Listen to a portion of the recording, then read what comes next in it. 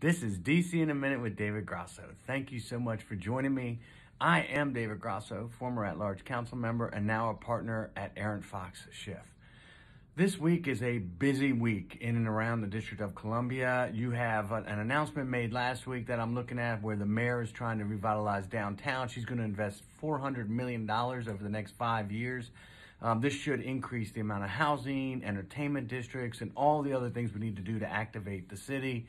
I'm super excited about that and hope that we can all get behind her in this effort. I'm also watching the DC Council where they have the Secure DC Omnibus Amendment Act back up for a second vote.